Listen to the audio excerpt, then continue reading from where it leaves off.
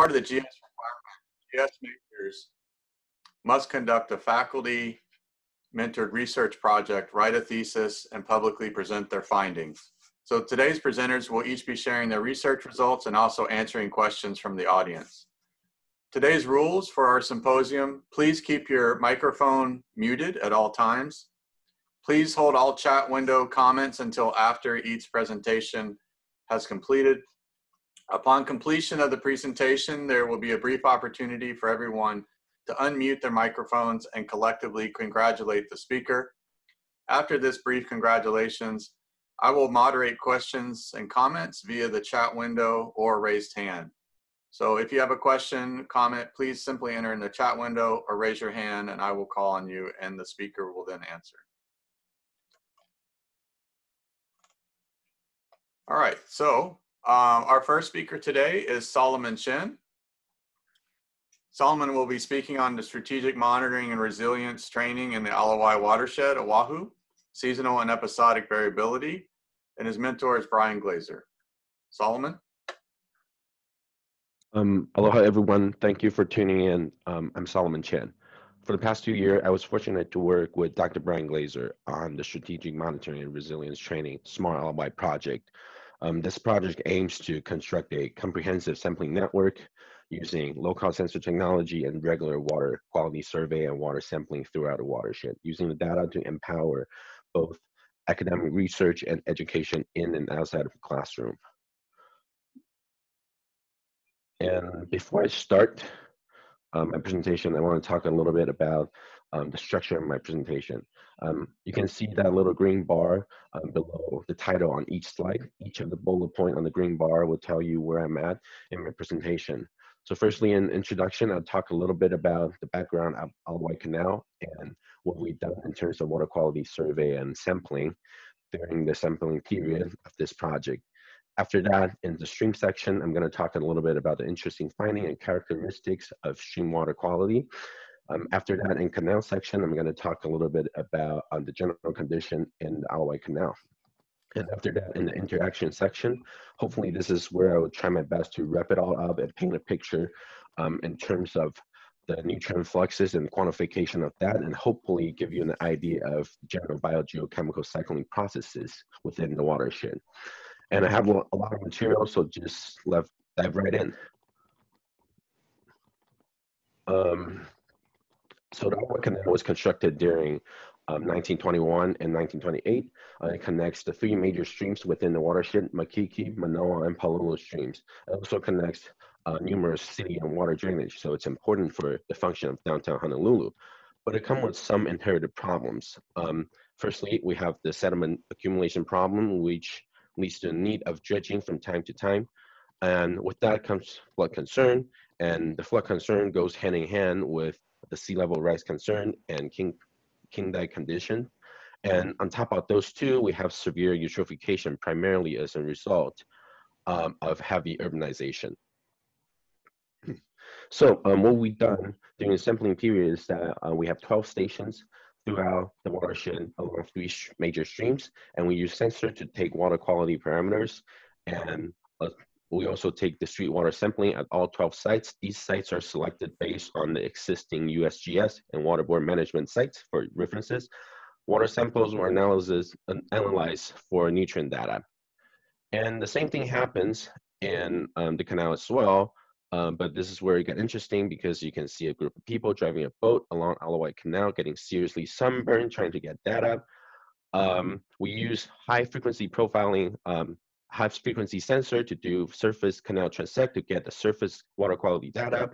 And then we use that on vertical canal profiling as well. The high frequency sensor technology allow us to produce a high spatial resolution snapshot of the water condition in the Alawai Canal. The street water samples are also taken at every other station in the canal for nutrient sample analysis.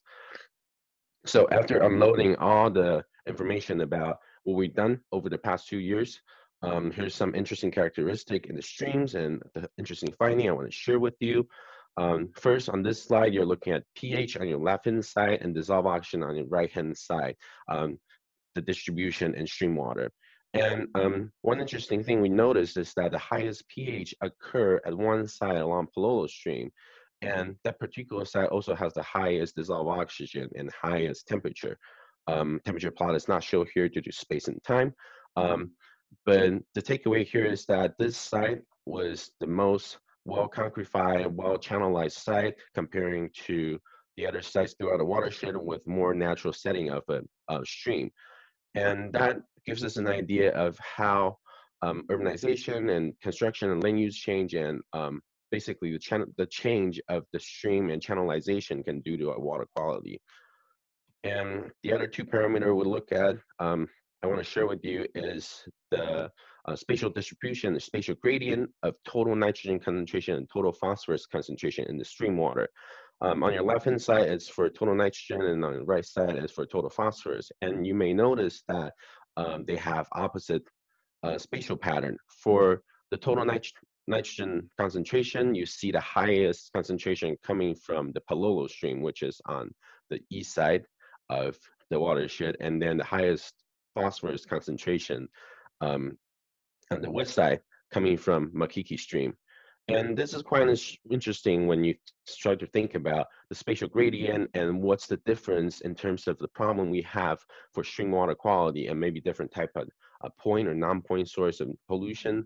And this also gets interesting when you start thinking about the quantification of nutrient flux and nutrient transport into the canal. For example, in this case, an alloy watershed, Makiki Stream is responsible for about 10% of the freshwater input into the canal, while the Mānoa Palolo Stream combined provide the rest 90%. But the Makiki Stream, while only responsible for 10% of the freshwater input, with the higher total phosphorus concentration, it is contributing to about 25% of the total phosphorus load into the canal. And that also affects the nutrient distribution and the concentration distribution within the canal water. So after talking about what happens in the stream, I want to share with you some of the general conditions we see on an average sampling day in the Alawai Canal. So firstly, I'm showing you this color-shaded salinity plot. It's a cross-section of the canal water. On the right end of the plot is the canal head, and on the left end of the plot is the canal mouth, and the two white dashed line represents the two major freshwater input into the canal. So firstly, you look at this salinity plot, you can see that Alawai Canal is a well-stratified water and mostly dominated by salinity. You see a really distinct freshwater layer, very shallow, about a foot deep. And then after that, it quickly transitioning into seawater, salinity about 32 to 35. And what this plot really is saying is that on a normal day, Alawai Canal, the water in it is really not well mixed in terms of its vertical gradient. And after that, after talking about poorly vertical mixing, we can look at the horizontal or lateral mixing of the canal. And this temperature plot basically shows that it has a warmer water near the canal head, and as you're progressing toward the canal mouth, you have cooler and cooler water from the ocean water influences. And that gradient, again, shows a poor lateral mixing in the canal, and mostly due to the sediment accumulation and shoaling, and also the bend in the canal. And after looking at the general mixing condition and mixing dynamic in the canal, we can think about water quality parameters and where these conditions happens. On the slides, I'm sharing with you the oxygen concentration. And the takeaway from this slide is that you can see a generally lower oxygen concentration pocket near the bottom water of the canal head. And that is always there. It doesn't always go suboxic or anoxic, but it has the potential to do that. We have seen on some sampling day, it shows suboxic and anoxic condition near the water. And that oxygen concentration actually goes hand in hand with higher chlorophyll concentration in the canal. As you can see in this plot, we have fairly consistent chlorophyll concentration throughout the canal. but a higher chlorophyll concentration pocket near the bottom of the canal headwater. And we see occasional bloom of chlorophyll concentration, which could be result from a number of factors, including temperature, nutrient releases, and a mixing event. So after talking about the general condition and general mixing dynamic in the canal, I want to show you that there are episodic forcing that can drive the canal mixing dynamic and therefore affect maybe the biogeochemical processes within the canal.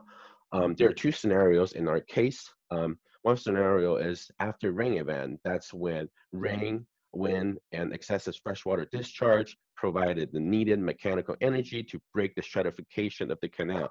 That is the data result on your left-hand side. And on the right-hand side is just the general canal water stratification I showed previously. And if you look at your left-hand side, you would probably thinking, hypothetically, after a rain event, you should have more freshwater on top. But in this case, our purple freshwater layer was not there. It's a result from enhanced mixing. Think about it as you would when you're flushing a toilet, when you have excessive freshwater and rain to provide the mixing energy and allow that freshwater layer to mix with the bottom saltwater layer. And again, this is reinforcing my point of episodic event. This is the surface salinity plot for Ala Wai Canal after a rain event. And the takeaway from this plot is that the Ala Wai Canal, the circulation pattern of it can divide the canal into two sections. One is from the canal head to the Manoa Palolo drainage. The other one is from Manoa Palolo drainage to the canal mouth. As you can see, near the headwater, after rain event, you still have this sort of freshwater layer on top, while in the other section, it's more saltwater. This really shows that these two sections of the canal had different response with excessive freshwater discharge and after rain event. And therefore, when we're constructing conceptual model in the canal, it's important to think about different responses and circulation pattern due to the construction and design of the canal. And after talking about all the general conditions and a characteristic in the watershed, this is the ultimate goal for me to quantify nutrient fluxes. And to do that, we need to first do an estimation of water budget within Ala Wai Canal. With the bathymetry data we collected and with the inflow from USGS stations, taking precipitation and evaporation into account, we're able to estimate an outflow and therefore come up with a estimated residence time of water within the canal. That number is come out to be 4 days, about 4 days, which is fairly consistent with previous report and research. And with that, all that data in hand, we were able to come up with the new system nutrient flux of Ala Wai Canal. And really, what this big message table, the message from this is that if you look at the right-hand side on the big table, there's some color-shaded column. All the red cells indicates nutrient is being taken up by the system on average, and the green cell is indicating that the system of Ala Wai Canal is releasing that nutrient. And it shows that the canal has some ability to take up nutrients. It's true for total nitrogen, total phosphorus, nitrate nitrite, and phosphate. The only exception is ammonia. And this is quite interesting if you think about redox chemistry and the nitrogen cycling processes, because when I think about it, ammonia should be produced by biodegradation and could be oxidized quickly in the otherwise condition. So this is quite interesting when you look at it. So at the end, just conclusion for you to take away in the stream, we see high pH, high dissolved oxygen, as well as temperature accompany each other at a very well concretified channelized site. And the nitrogen and phosphorus concentration shows contrasting pattern throughout the watershed. This gives us an idea that there's a spatial gradient in terms of the problems and issues for water quality. And in the canal, we see a salinity-driven stratification. And then rain event and excessive freshwater input has the ability to break that stratification. And in that end canal water, it shows a tendency of lower dissolved oxygen and higher chlorophyll concentration. And when it comes to nutrient flux, the canal shows some ability of nutrient retention, but that comes with the caveat of uncertainty, because that estimation is highly relied on the nutrient concentration estimation in the outflow water. So there you have it. That's my presentation. At the end, I want to thank Dr. Brian Glazer for supporting me throughout my undergrad degree. I wouldn't be here without him. And big shout out to Stanley. He works all the black magic. When it comes to my project, I want to thank Nico, Jessica, and Aka. I wouldn't be able to put this off without them. And then lastly, I wanted to thank All Hands and Smart LOI Project. Really, I wouldn't be able to pull this off. And then I want to thank their funding source. And then last but not least, I want to thank my mom and my family. They always have my back. And that's my talk. Thank you.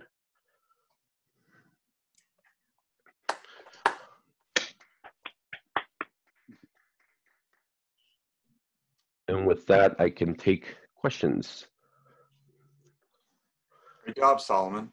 So we have a first question. I don't know if you can look in the chat window from Dr. Sabine. Okay.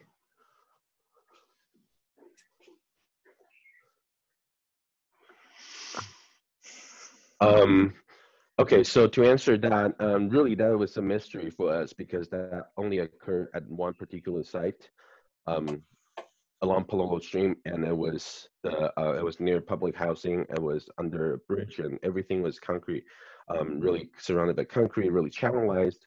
And to be honest with you, I don't know the exact answer of why the pH is so high. It was actually consistently above 9. And it could be really, it could be some sort of point or non-point source pollution that's being carried by the water going down, but that is again diluted downstream. So I don't know if that's that somewhat answers the question. And it could be some, yeah, really, my best educated guess is some point or non-point source pollution.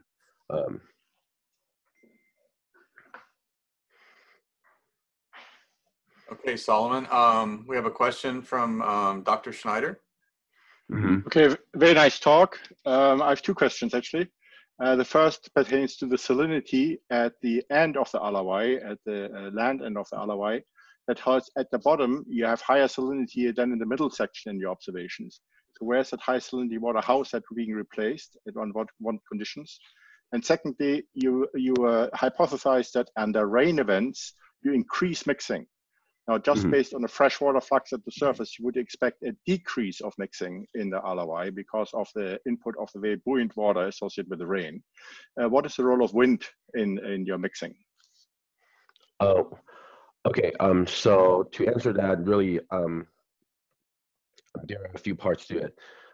Firstly, I want to make sure I understand your question correctly. The first part of your question is that there's higher salinity near the canal head, you say, and then there's comparing to what happens near the canal mouth. Is that correct? Yeah. When does a high salinity water enter the head? When there's in your section itself, there was a lower salinity in the middle section and then higher salinity again. Just based on an advective model, I would have expected a continuous gradient from salty at the ocean end to fresher at the head of the canal. So how does it work? So I think that is a result from tidal influence. When you have higher tide and the water was able to make it past the sediment shoaling near the Manoa Palolo drainage, and that salinity pocket was essentially trapped there, not being able to make it out of the canal head. So that creates this sort of odd shaped salt wedge in this case. So does that answer your question? Yes, very good. How about the second part? How about the mixing during rain? So the mixing.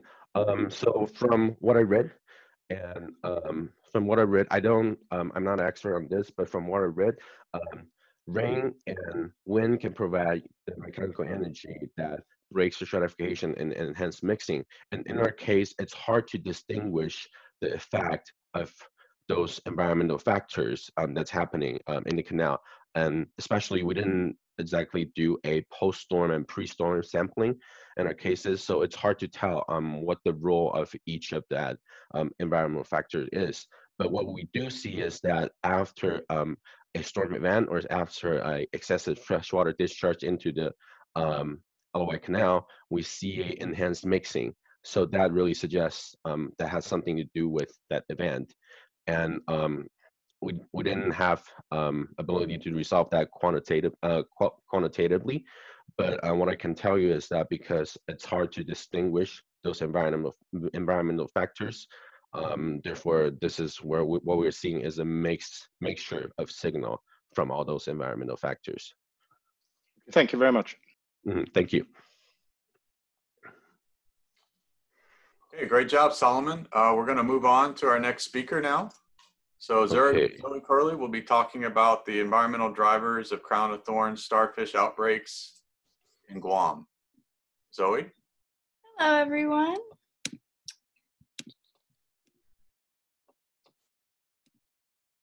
Awesome. So thank you all for coming today. Today I'm going to be talking about my research thesis titled Investigating Potential Environmental Drivers of Crown-of-Thorns Starfish Outbreaks on Guam. My name is Zoe Curley, and my mentor for this project was Dr. James Patemra. And so to start, we're going to go a little overview. First, we're going to talk about Crown-of-Thorns starfish, our area of interest, which is Guam. We're going to go over the main objective and questions, and then talk a little bit about our hypothesis, talk about data used in our approach, and our results, discussion, and conclusion. So the organism of the hour is the Crown-of-Thorns starfish. The scientific name is Acanthaster plancy. It's more commonly known as Crown-of-Thorns starfish or COTS. For the remainder of this presentation, I will be using COTS just to cut down on a lot of words and speaking. So on the left of your screen, you see what a COT looks like. It is an asteroid echinoderm, pretty spiky. As for reproduction, they're a gonochoristic broadcast spawning species. They have two different types of feeding behaviors, one when they're adults and one when they're juvenile and larvae. For larvae, they consume phytoplankton, and adults are corallivores. They prefer to feed on branching and table corals such as Montipora. They are also nocturnal feeders. And the really interesting thing about them is their ecology. So COTS are a huge problem. When COTS are in low density populations, they're a part of a healthy reef. But when they reach really high densities, they can threaten reefs. They're able to decimate reefs in a matter in just a couple of months, depending on their population densities as they consume all the coral. And the real big problem with them is that there's no consensus on what causes outbreaks. Other research in different regions, such as the Great Barrier Reef, has been identified, and they came to some conclusions, but we're not sure that that applies to different regions. So what the region we're looking at is Guam. And if you're like most people and you have no idea where Guam is, it's right here. It's located between it's in the Western Pacific, located between the Philippine Sea and the Pacific Ocean. Here's a satellite view of Guam looking overhead, you can see. It is the largest and southernmost island in the Mariana Archipelago. It has about 168,000 residents. They're concentrated pretty centrally on the island.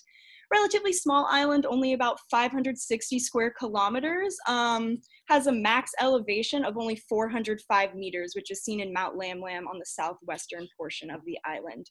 One really interesting thing, it has two distinct geological compositions. So the northern end of the island is a flat uplifted limestone plateau, and the southern part of the island is dissected volcanic uplands. And the southern part of the island is the only place where there are streams and rivers.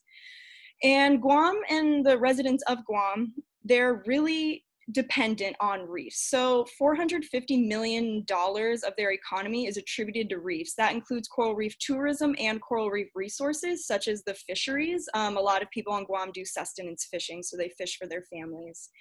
And in 2017, the GBSP, or the Guam Bureau of Statistics and Plans, published the Guam Crown-of-Thorns Outbreak Response Plan, which was essentially a framework for how to respond to COTS outbreaks once they have been identified.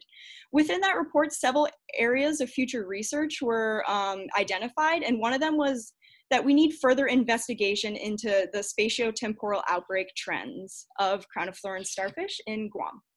So the main objective and some questions that this research attempts to answer is, the main objective would be to relate the physical environment to COTS outbreaks to find any evidence that COTS outbreaks are linked to environmental conditions. And some of the questions that came up when I thought about this question were, where and when have outbreaks occurred in Guam? What are the mean seasonal environmental conditions in Guam? Upon literature review and investigation, there's no previously existing climatology, so that was something that we had to figure out as well. And then are COTS spatio-temporally associated with environmental conditions? So that's like the big main thing we're trying to answer. And in order to do so, we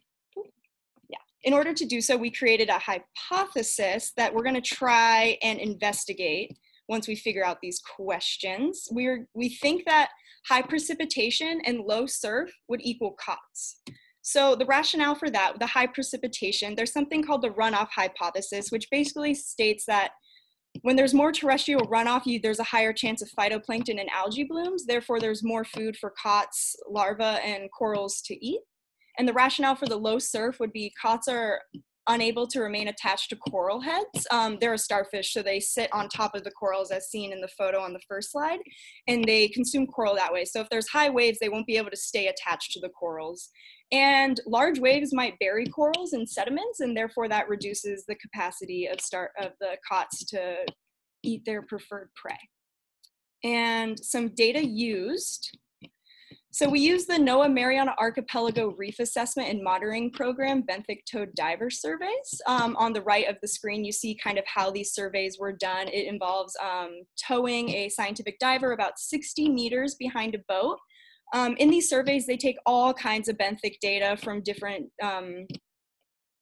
genera, different taxa. They also take substrate data as well, but we just use the Crown-of-Thorns starfish data from these surveys. We also use 3 regional ocean models. That includes the regional ocean modeling system, simulating waves near shore, and we also used the weather research and forecast model for Guam. So the approach.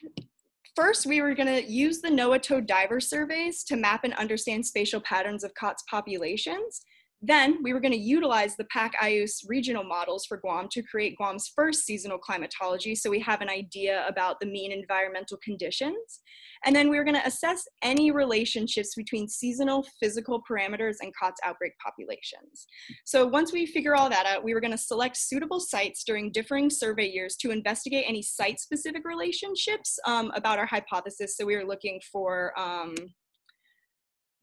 low waves and high precipitation flows.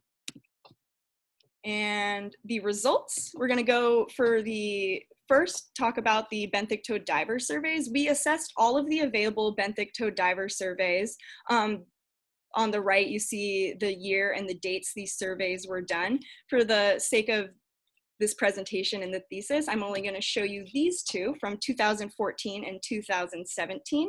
On the left, you see the 2014 mapped COTS data, and on the right, you see 2017 COTS data.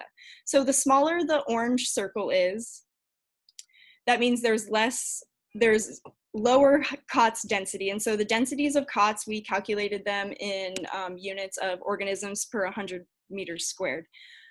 So the bigger dots represent there's higher density, so there's more of a chance that there's an outbreak there. The outbreak threshold that's used in most literature is 0.15 organisms per square meters. Yeah, and so what we found from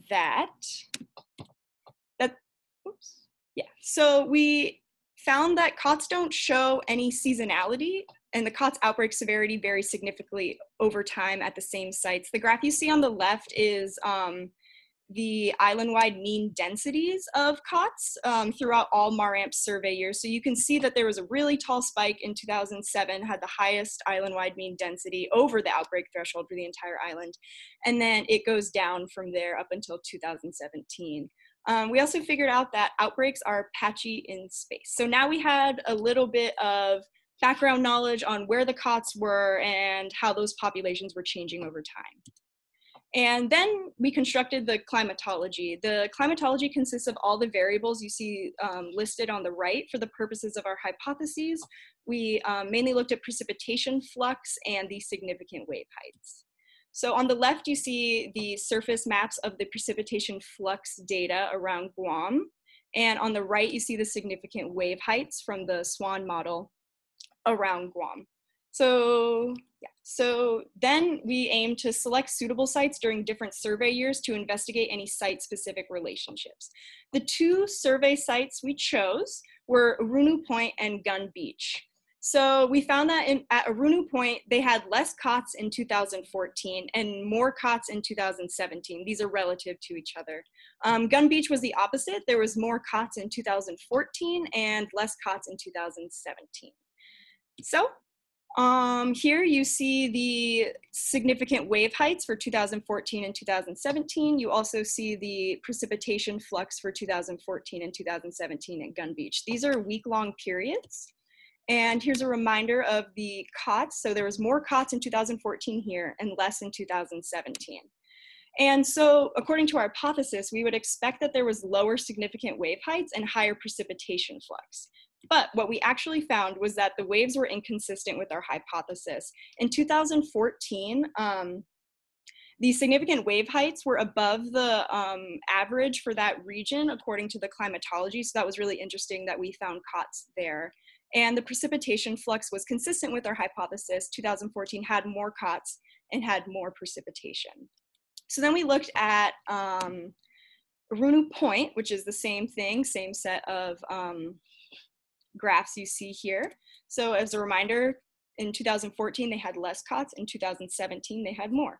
So we expected that 2017, we would see lower significant wave heights and higher precipitation fluxes.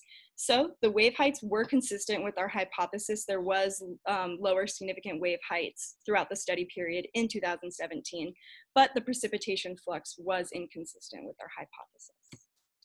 And a little bit about the discussion. So in all, we did not find any consistent or significant relationships between significant wave heights and precipitation fluxes at our study sites.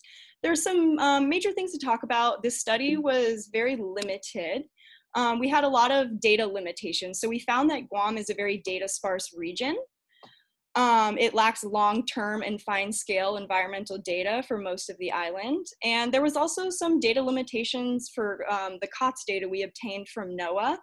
Those surveys were done during the daytime. And as I mentioned earlier, COTS are nocturnal feeders. So when the surveys are done during the daytime, we might not be seeing the full amount of COTS at that location. And then our results might be affected by the chosen study sites of Gun Beach and Arunu Point.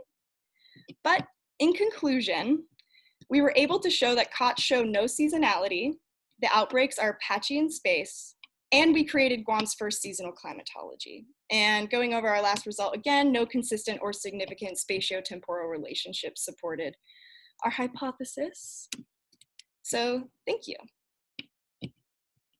That's my presentation. Good job, Zoe.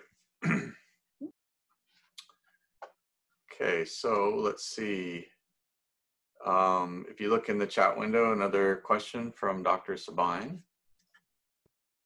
Thank you for the question. So the question is, don't waves generally come from the east? So might you have more of a wave effect on the east shore rather than the west side of the island? Yes and no. So we believe that some of the things that might be affecting our results would be that our sites do face the same direction of the island. I believe you are correct on the waves generally do come from the east. Yeah, so we didn't investigate really like wave direction, but that is something that could definitely be investigated for further study, if that answers. Okay, let's see, any other,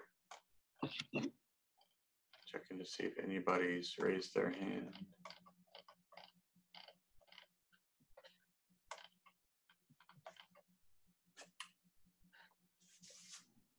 So I have a quick question, Zoe. If you were continuing on in GS for another year, what would you tackle with this project? What would your next step be? Oh boy, do I have a slide for you. Yeah, so as I mentioned, we're pretty data limited. So there's a ton of possible future endeavors you can take. We didn't consider the coral community structure. As I said, COTS prefer table and branching corals. So where we're seeing COTS outbreaks could have to do with like their prey. So if there was more acropora, there might be more COTS. If there's not as much of their preferred coral prey, that might change where they're going. We could also look at the populations of COTS predators, which are basically giant triton fish, humpback wrasse. And so we could discover, like, are there high density of predators near COTS outbreak sites? And are predators able to mitigate, if not prevent, outbreaks? And we could investigate longer term environmental trends and try and correlate those to COTS populations. And we could, hopefully, you know, if you got a lot of research money, you could get data on COTS population structure, as the NOAA surveys didn't take into account the size of the starfish, just the organism itself. So it'd be really important to know if we have adult COTS or juvenile COTS. So it would be really interesting to investigate those questions. Okay. All right, great job, Zoe. We're going to move on to our next speaker. So our next speaker is Diana Lopera, and she's going to be talking about the effect of the Oahu restoration on Heiʻia Fish Pond. And her mentors are Yoshimi Rii and Margaret McManus. Diana? All righty, let me start this real quick. Okay. Aloha mai kakou. My name is Diana Lopera. Today I'm excited to share with you all my GES thesis, which I started in the summer of 2019 as a NOAA hauling scholar. This was made possible under the guidance of Dr. Yoshimi Rii and Dr. Margaret McManus. All right, so before I delve into my research of what I did and how I did it, I first wanted to bring you guys with me, at least virtually, in the place where I had the opportunity to study this research. So the place in which this project was conducted plays a significant role in this study, as the underlying driver of this research stems from concerns that were voiced from the local community. So located in the windward side of Oahu is the Heiʻia Ahupua'a, a native Hawaiian land division that stretches from the mountain to the sea. Now, historically, the Heiʻia Ahupua'a was once a thriving functional wetland. Here we have the Ko'ola Mountains bringing down vai, fresh water through its many streams, making its way down to the Lo'ikalo and the Mala, the taro patches and gardens, which not only provided sustenance for the people that tended for the land, but also trapped excess nutrients and sediments, allowing for the creation of the local i'a, or the native Hawaiian fish pond. This allowed for an immense native food fish community to thrive. However, over the past 100 years, significant changes in how the land was utilized has led us to where we are today, a fish pond that is not as productive as it used to be. And this fish pond will be the focus of today's presentation. Now, this fish pond has a name, and its name is Loko I'a o Heiʻia, or Heiʻia Fish Pond, which is what I will be referring to moving forward. Heiʻia Fish Pond is an 800-year-old native Hawaiian fish pond, and this 88-acre body of water is situated where the fresh water from the mountains meets the salt water from the surrounding Kaneohe Bay. Now, like I mentioned, this fish pond once flourished with an immense native food fish community, but now is abundant in non-native and invasive species that do not allow the pond to be as productive as it once was. Now, fortunately, intensive restoration efforts are currently being done and led by the awesome people at Paipai o Heiʻia, who are the caretakers of the fish pond. And now, Heiʻia Fish Pond is also found within the boundaries of Heiʻia National Estuarine Research Reserve, or Heiʻia-NER. So Heiʻia-NER is a federal state partnership that collaborates with organizations like Paipai o Heiʻia and was established back in 2017. And so, going into my project, Paipai o Heiʻia actually had a concern and a need to better evaluate the circulation and the water dynamics of the pond. And it was from this issue that this project stemmed. And so for this study, the main objective is to better understand how these ongoing restoration efforts, as well as the removal of these invasive species, which I'll talk about in a bit, affects water circulation within He'eia fish pond. Now, water circulation is a vital component in the overall health of the pond as it aids in the distribution of nutrients throughout. Also, understanding water circulation is also the first step in helping see improvements in terms of fish pond productivity, which is what we want. And so moving forward, I want to talk first about invasive species. So invasive species is not a new problem here in Hawaii, and He'eia is no exception. So one of the better known invasives in He'eia is the red mangrove. It was introduced in the early 1900s as a way to combat erosion. However, it quickly dominated the surrounding wetlands, suffocating many of the native species there. It has been and still is a major problem, but fortunately, many restoration efforts have been undergoing since the early 2000s. Now, another invasive species I want to mention is the invasive macroalgae population that's not found just within He'eia fish pond, but the surrounding Kaneohe Bay. So gorilla ogo and spiny algae are known to grow over and suffocate coral reefs, as well as outcompete many native species within the pond. Removal efforts have been ongoing since 2004, and actually an intensive algae removal project just finished in the March of this year, and which I'll be talking a little bit more about in Objective 2. But before going to Objective 2, let's go to Objective 1, which is measuring water circulation flow within He'eia fish pond. So how did we do that? So in order to do so, we measured volume flux, the amount of water flushing through each makaha. And so makaha is a very important component in native Hawaiian fish pond. It looks like what you see in the bottom left picture over here. And it's basically controls how much water comes in and out of the pond. And they're strategically placed throughout the fish pond wall, with some facing the ocean, some facing freshwater sources. And so at each makaha channel, I deployed water profilers. What it looks like is the bottom right picture. And I deployed them for 24 hours to capture full tidal cycles. And so before I share with you guys the data that I got from these profilers, I just wanted to mention that a similar study was done in 2018 by Mollenkamp that looked at water circulation in the pond in response to major mangrove removal efforts, in particularly this removal of this mangrove island that you see over here. So this is an old photo. And so I will be comparing a lot of my results to her findings, but I want to note some major changes that took place between our respective studies. So for example, in one, there were more intensive mangrove removal efforts, particularly in the upper wetlands. Two, Makaha Nui, as you can see in this picture over here, has been rebuilt today into 2 separate units rather than 1 large unit, allowing for more control of water flow. And lastly, a water channel was created in He'eia stream in hopes to divert more fresh water into the pond.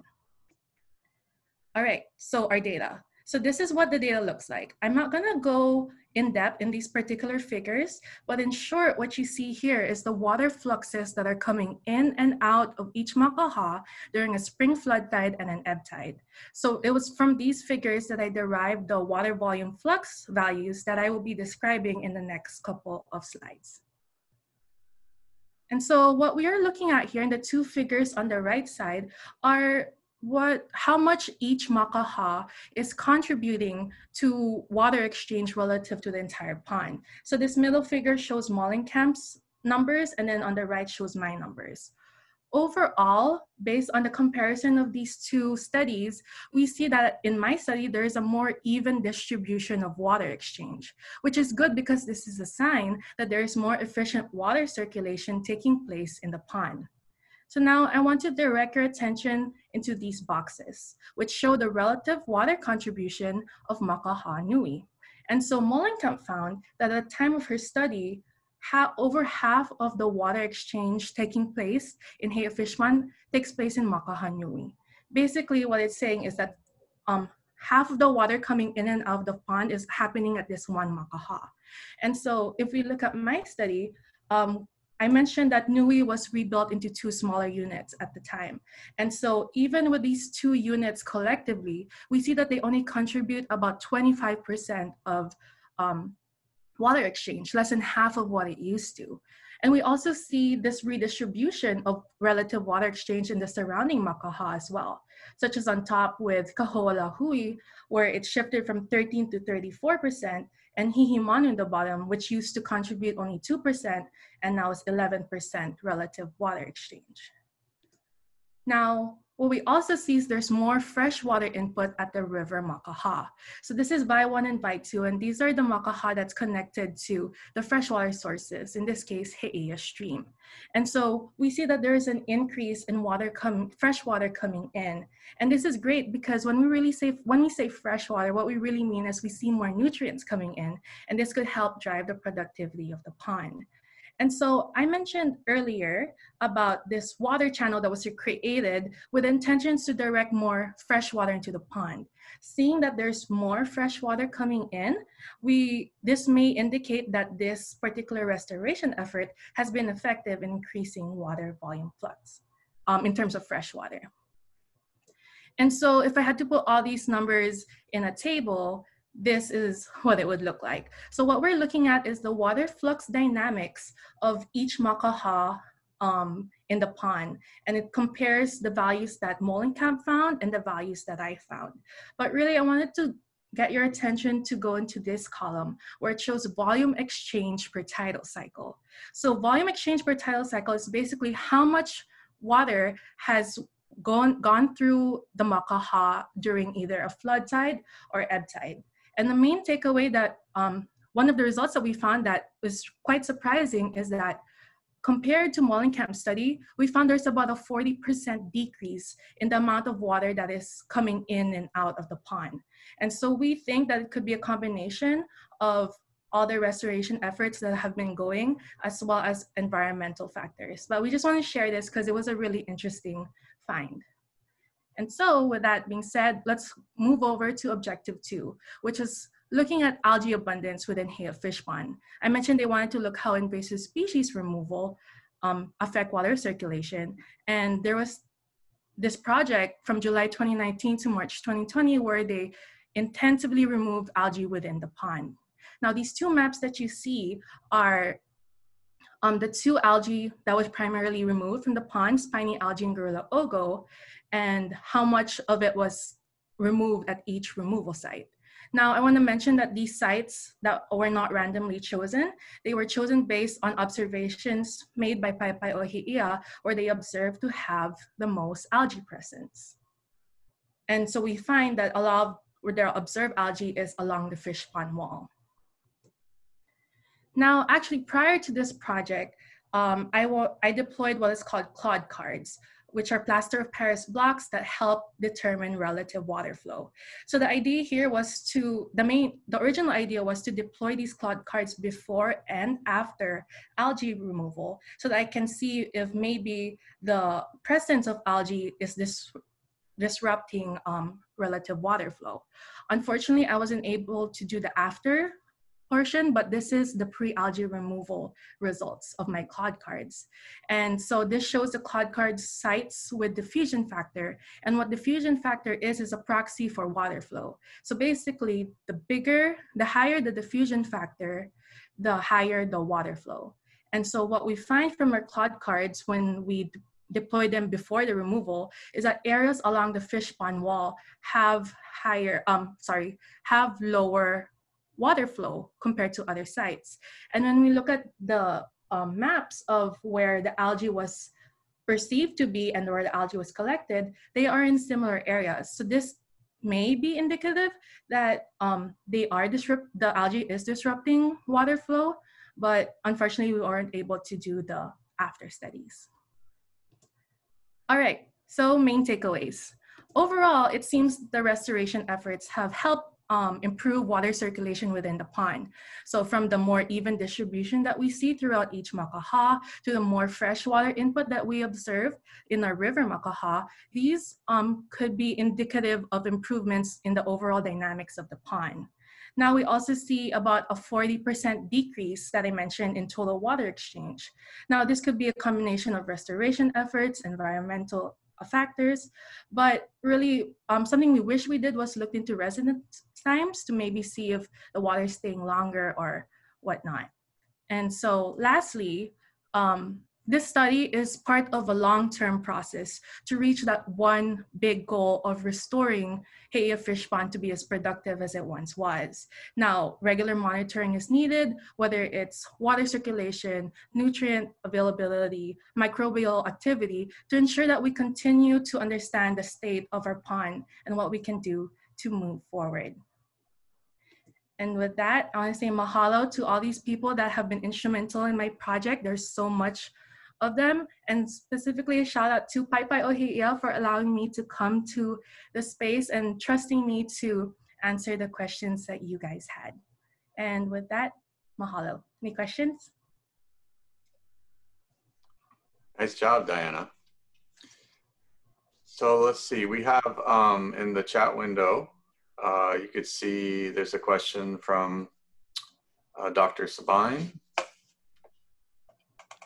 Okay, hold on. 11:17 a.m. All right. Thank you, Dr. Sabine. So the question is, did you account for the fresh water that comes into the back of the pond through the mangrove forest? How has that changed as they remove the mangrove trees? All right, thank you for your question. So I actually didn't really look into the actual freshwater sources. I just deployed the instruments at the makaha. And so the data that I worked with was the water that came through each makaha. But we do believe that the restoration efforts have helped with whether it's the making of the water channel or the removal of the mangrove in the upper wetlands could have helped in allowing more fresh water to flow into the fish pond. I hope that answers your question.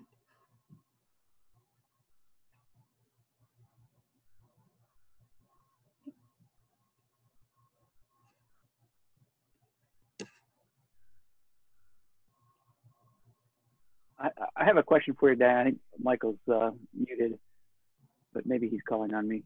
Yeah, sorry, Jen, go ahead.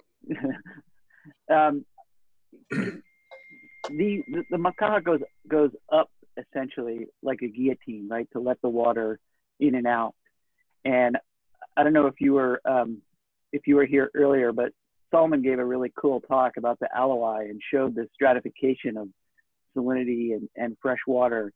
And if the purpose of the makaha is to let fresh water in and out, can you think of maybe a new design on this thing such that you let water in at the top as opposed to at the bottom to try and improve this mixture of fresh and salt water? Oh, wow. Some engineering question. Yeah, Stanley on the line here? Just kidding. So I guess, yeah, so like I said, the makaha, its main function is to control how much water comes in and out. And your question, I'm sorry, was to how to get more fresh water in? Yeah, no, so I guess you kind of answered it. I was wondering if it's really to let more water in and out, or if it's to let fresh water versus salt water in and out. So if you want fresh water, you'd open the land side and drain the ocean side kind of thing. I believe, yeah, that's how it should work. Yeah, so it's really to control so that the caretakers of the pond can control the dynamics and allow for fish pond to have the environment it needs to be productive. Right. And I guess, I mean, I've seen these from afar, and they look like, I always naively thought it was to let the fish in and out because it looked like there's gaps in between the. Yeah, one other function of the makaha is to allow the smaller fish to be safe in the pond, the fish that we want, as well as to leave the bigger predator fish out So yeah, there's different functions as well. So it's not a solid barrier to water is what I meant, right? Yes. Yeah. Okay. Okay. Nice. Thank you. Awesome. Thank you. And then I see another question from Dr. Sabine. Is the algae disrupting the water flow, or are they just able to grow better in areas where the flow is naturally lower? Okay, so yeah, so the gorilla ogo, they tend to like salt water more. So maybe that's why we tend to see them congregate along the fish pond wall, where it's near the makaha. And so is algae disrupting the water flow? So that's what we wanted to see with the cloud cards. However, we weren't able to do the after survey, so we can't really say that it's because of the algae presence that there is lower water flow, but the pre-algae removal graph does show that there is similarities in areas with lower water flow and algae presence. Diana, there's a question from Kung at 1122. Oh, okay. Okay, thank you, Kung. Your question is, are there global factors that could be responsible for the decrease of total water volume exchange? Okay, so he says maybe El Nino, sea level rise. So I guess one thing I could say is that it was during the summer, there was less rainfall. So that could be a factor. However, we don't really, we didn't do residence time, which I wish that we did. So that could give us more insight. And so we really think it's the combination of the restoration efforts, and particularly the rebuilding of Makahanui, as it was built into 2 smaller units, controlling, like allowing for less water to come in and out. So I don't think it was an El Nino year at that point, but definitely during these times, they would definitely change the amount of water volume exchange throughout the pond as well. Okay. All right, Diana, great job. Thank you. Yeah. So we're going to move on to our last speaker, Sean Riston. Sean's going to be talking about trends in coastal ocean conditions on Oahu, and his mentor is Margaret McManus. Sean? Thank you, Michael.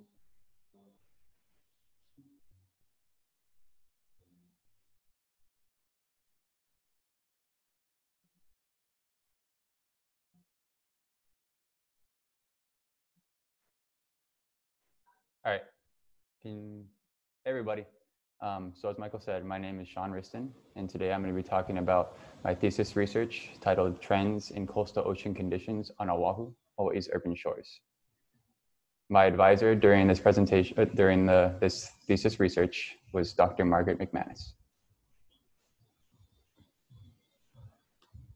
So Hawaii receives typical trade wind weather from the northeast that regularly brings diverse orographic rainfall to the central parts of the island. Heavy rain brings storm runoff down Hawaii's steep watersheds, and what this does is it elevates the stream flow and brings sediment and freshwater pulses to coastal environments. This in turn affects nearshore water quality. To quantify changes or emergent issues with coastal water quality, it's valuable to characterize waters by observing trends over both short and long-term timeframes. The Pacific Island Ocean Observing System, or PACIUS, collects real-time data on ocean conditions and forecasts future events. Their works aim to promote safe, productive, and resilient coastal areas and address ocean observing needs on both local and regional scales, spanning across the U.S. Pacific Islands.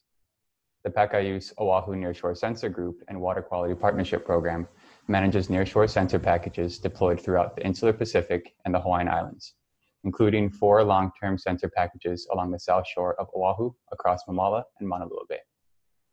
This group forms the base of this research. So this collaborative effort focuses on water quality parameters gathered as long-term time series data over the course of 12 years. The central goal of this research is to better understand long-term water quality properties along Oahu's south shore, and if trends are found, to establish connections between local trends and long-term environmental processes and patterns, including global climate change. Having been born and raised in Hawaii, I've witnessed physical change in our coast and nearshore waters. This photo is looking out into Maunalua Bay, and just to the right is Paika Lagoon, a wildlife sanctuary. Growing up, I've seen this bit of important land begin to disappear year by year, and this has always made me wonder what is happening and to what scale. So being a part of the Nearshore Sensor Group and doing this research has allowed me to have a deeper understanding of what is driving these changes. So how is this research done? All of our monitoring sites utilize conductivity, temperature, and depth sensors produced by Seabird Electronics. These are also commonly known as CTDs. Each sensor is programmed to take samples and record data on 4-minute intervals with 10 sample averages.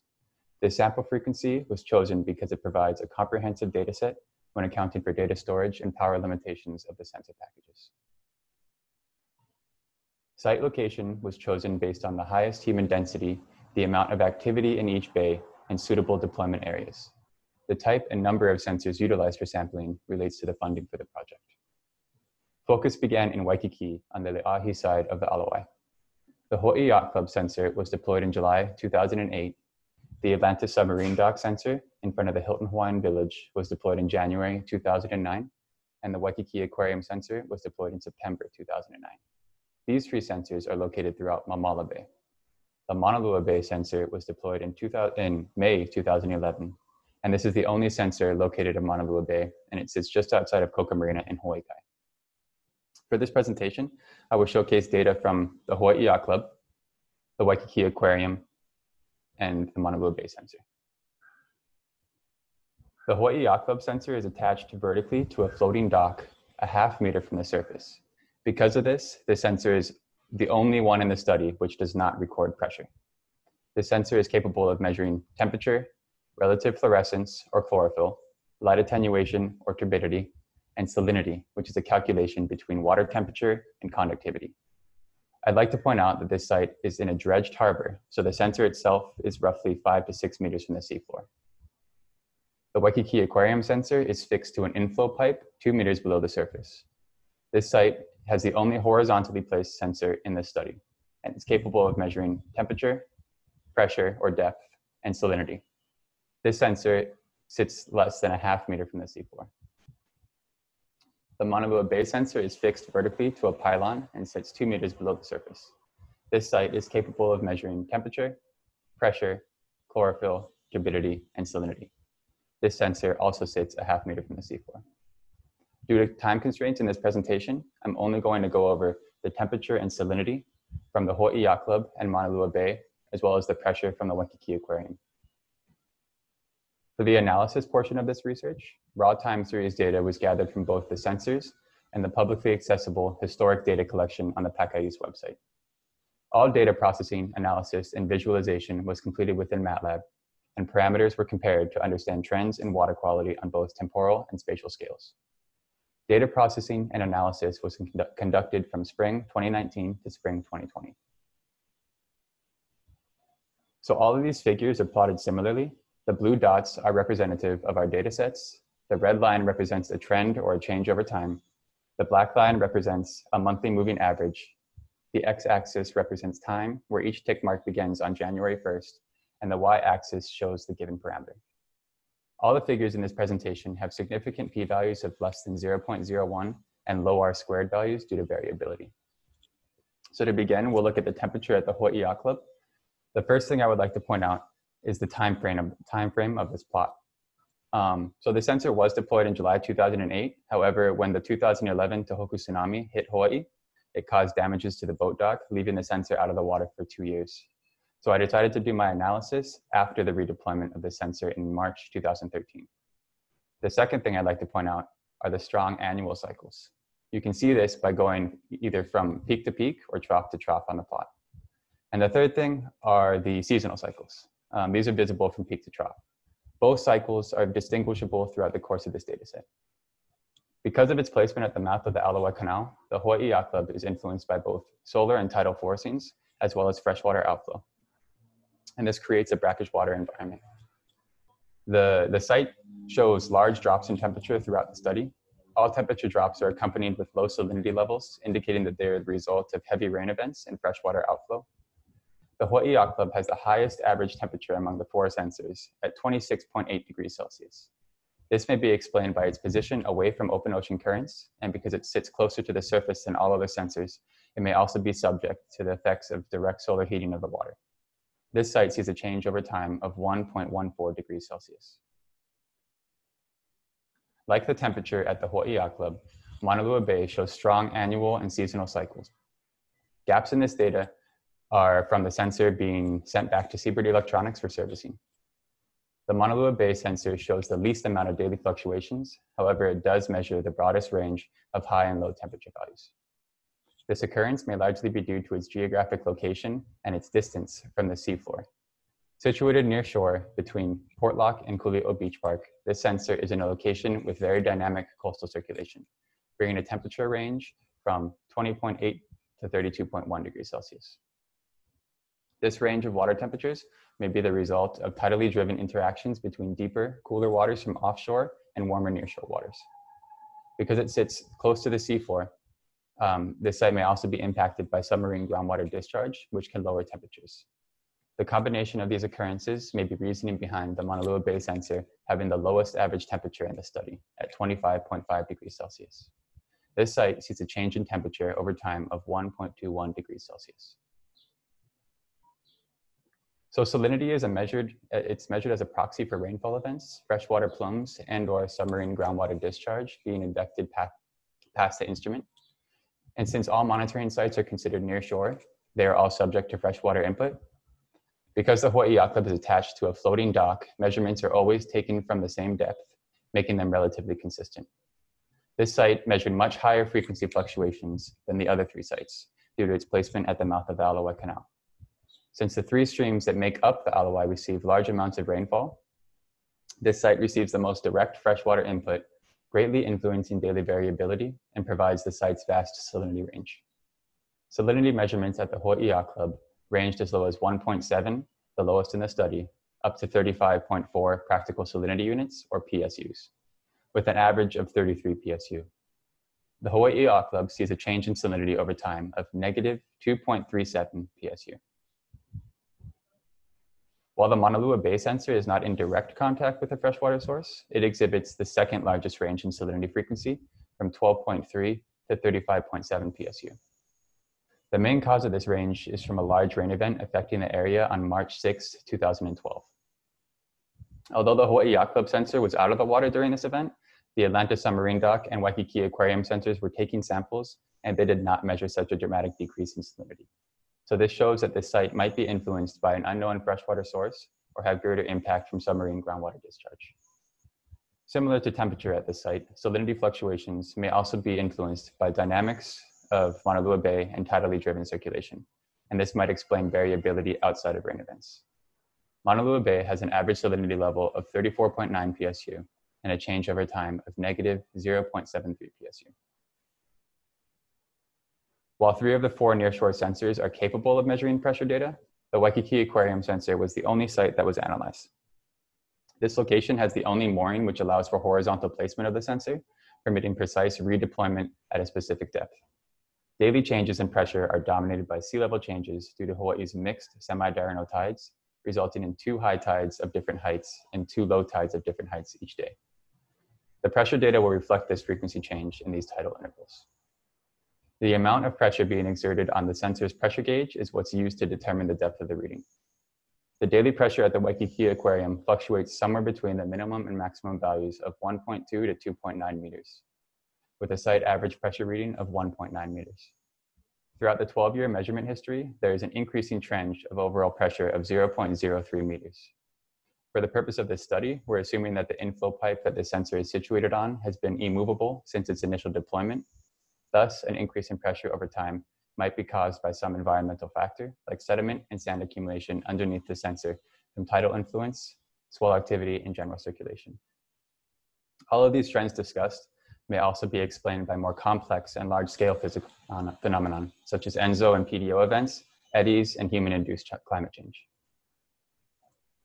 So to reiterate, the purpose of this research was to better understand water quality properties along Oahu's South Shore by gathering different water quality parameters as long-term time series data. The central goal, if trends were found, was to establish connections between local trends and long-term environmental processes and patterns, including global climate change.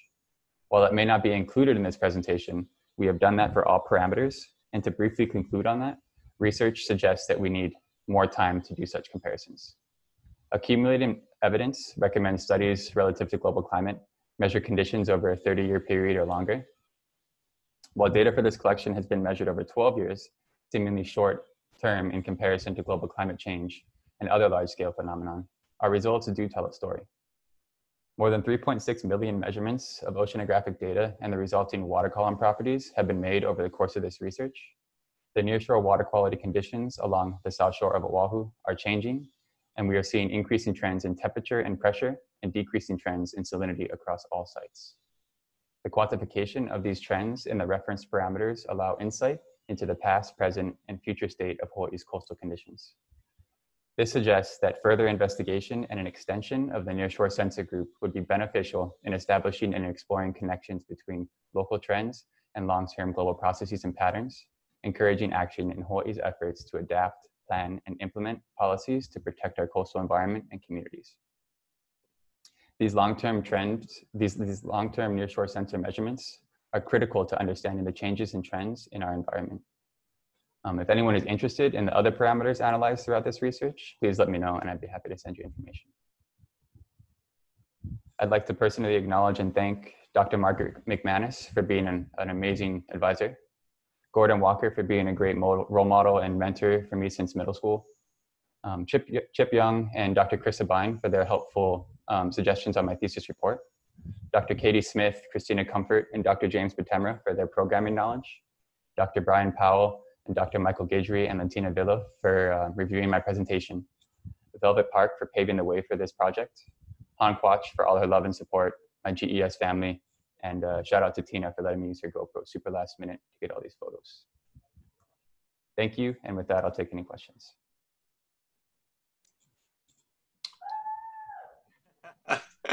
Thank you, Sean. Well done. Let's see. First question we have from Dr. Sabine, one of the most interested in long-term studies, obviously, is, if you can see in the chat window, what caused the sustained low salinities at the end of 2015 at the yacht harbor? Is there a way that you can share that again? Yeah, sure. Yeah.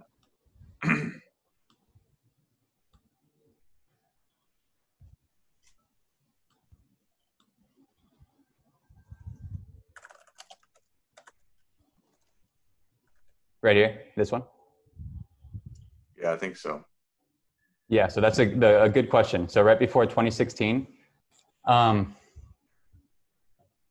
tried to think about this pretty deeply, and I have a feeling it may have been due to the sensor's calibrations and maybe needing to be recalibrated.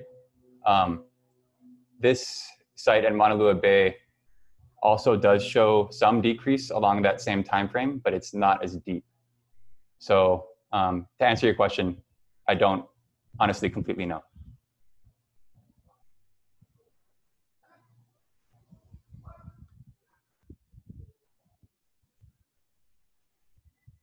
Okay, let's go with, so Jim Patemra. Do I need to stop sharing just so I can see the comments? He's gonna come on. He raised Okay, it. cool. So. Jim, are you on? Are you muted?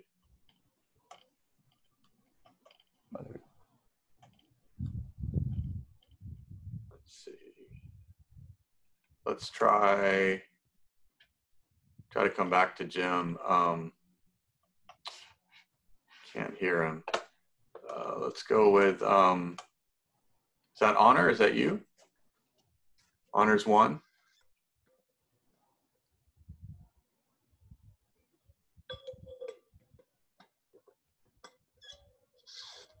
Oh, just clapping. Okay, great. All right, let's see. Do we have any other questions? Jim, if you were clapping, I guess. Yeah, okay. All right, well, fantastic job for all our speakers. If everybody, oh, okay, so Jim's question just came in. So looking at the photo, seems to be a lot of biofouling. Can you say something about the replacement cycle? Yeah. Sure. Let me get back to, sorry, my presentation again.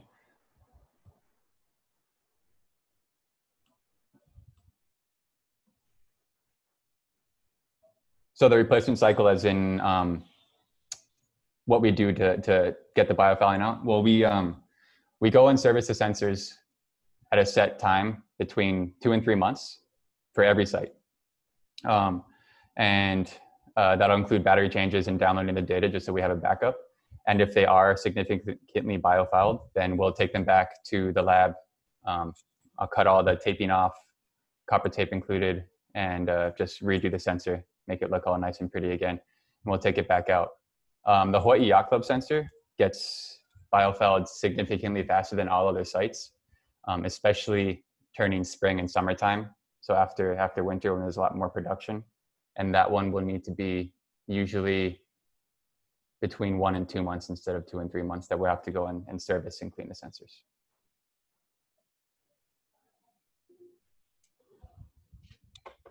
Okay, thank you, Sean. That concludes our presentations this year. We will leave the chat window open for a little bit. That way all of the speakers can browse through and see if there are comments or private comments made to them. But thank you again for everyone for joining us. And we will see you for our next presentations in the fall. Thank you.